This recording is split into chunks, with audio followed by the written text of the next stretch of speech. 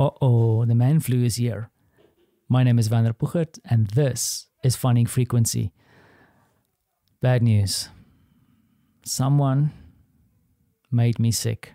And I think that someone is nearly 4 years old. My throat's not feeling great. I've got a bit of a stuffy head. And you know, for a male, that's dangerous. It's called the man flu.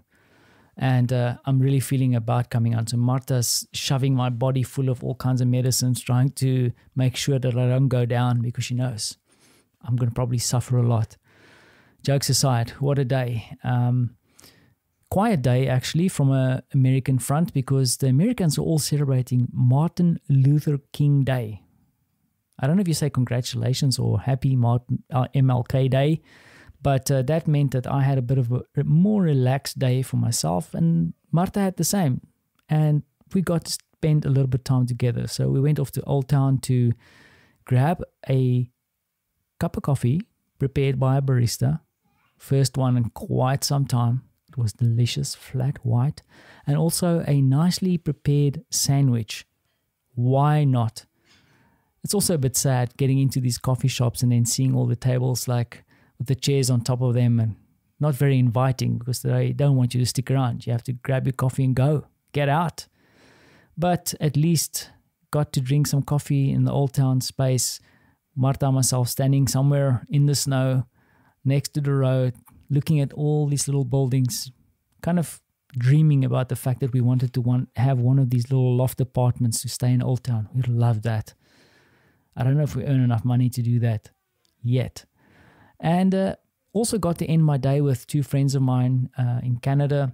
They run a business where they curate, create, and also then sell design tools. So some of them they design and create themselves, and then they also have a whole network of people that supply tools to them, and they've been very generous. I've done some videos covering some of their tools, and they've sent me some of this stuff to test run and see and kind of just enjoy. And we've kind of tried to help each other from the get-go when this pandemic hit. So it's always great to catch up with them to see what they're doing and kind of mutually inspiring each other, because we both, the three of us, are trying to run our little respective businesses. And I think we're all trying to just scratch out or etch out a little bit of a living in this weird pandemic world that we're living in. It's a tough one for entrepreneurs.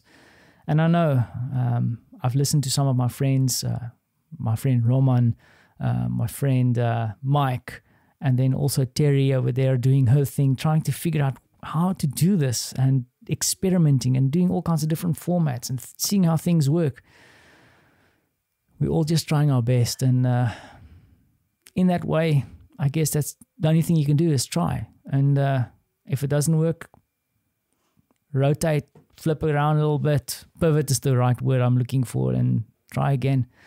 But it's always good to connect with people and get inspired by them and kind of egging each other on to do more. So even though I don't feel great, I feel inspired, I feel grateful for what's happened to me the last couple of months, and then also the ability to connect with people like this. So yeah, before I start whipping out the guitar and sing Kumbaya here, let me end it there and see what I can do with a little 4-year-old just rearing to play a little bit. Maybe it's time to play before we end the day.